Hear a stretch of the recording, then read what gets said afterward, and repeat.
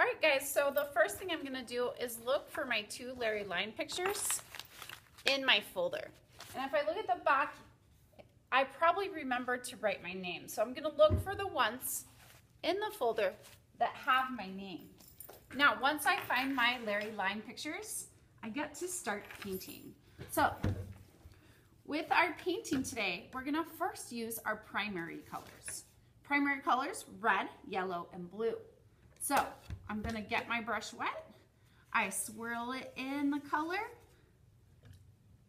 And then, once I can tell I have some paint on my brush, I paint it on my paper. Nice and careful around my edges. I'll show you that when it's done.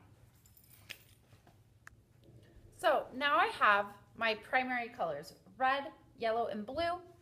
Notice I didn't put them right next to each other. You guys don't have to put yours next to each other either.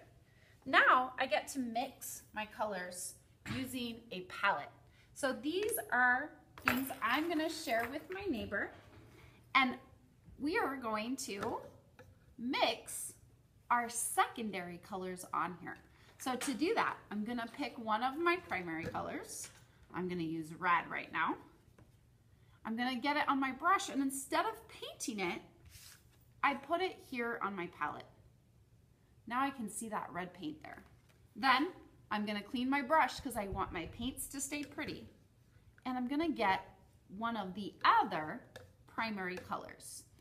I can look on the board and see that red and blue make purple, and I think that would be pretty fun to make, so I'm gonna get some blue. I swirl my brush around. I can tell I have blue paint here, and I put it on my palette. When I mix it together, I'm gonna change the color. I made the secondary color purple. Now I get to use purple on my artwork. And I can make all the secondary colors that are there by doing the same process but with different colors. I'm gonna show you what mine looks like when I get it done. Awesome, so I used primary colors and secondary colors to finish my painting. Now I'm gonna set this to the side on my table. I want you guys to do the same thing with it when you're done. And then I'm gonna find my secret Larry line. So watch what happens when I paint on top of my secret Larry line.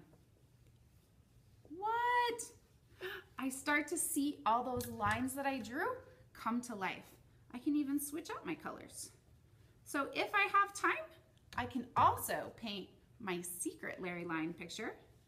I can even use secondary colors for it. Let's do some orange. All right, awesome. You guys try it out.